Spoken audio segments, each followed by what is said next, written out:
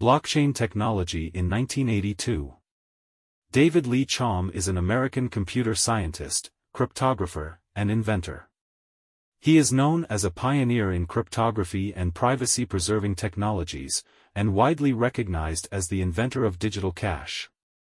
His 1982 dissertation, Computer Systems Established, Maintained, and Trusted by Mutually Suspicious Groups, is the first known proposal for a blockchain protocol.